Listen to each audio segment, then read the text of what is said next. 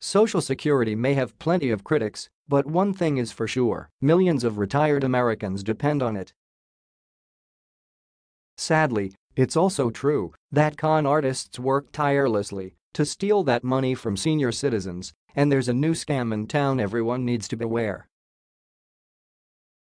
President Trump is concerned, so he's commissioning the SSA to take action. The SSA is announcing a major scam that's in the works aimed at robbing Americans blind.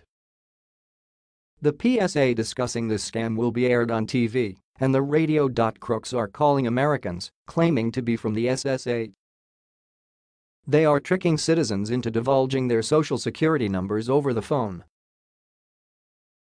These crooks then use their SSN to steal what rightfully belongs to retired Americans. In some cases, they'll use an SSN from children or young adults who won't collect checks for years. By the time the fraud is found out, it's much too late. So Trump's Social Security is getting out the word with a nationwide public service announcement. From WNEM. We urge you to always be cautious and to avoid providing sensitive information such as your social security number or bank account information to unknown people over the phone or internet. Nancy A. Barry Hill, acting commissioner of Social Security, said. The good news is you can avoid this scam by being prepared.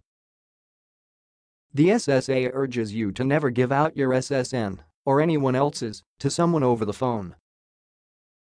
Real agents will never ask for your number. Rarely do they even contact you over the phone. Don't let your friends or family get hoodwinked by these guys.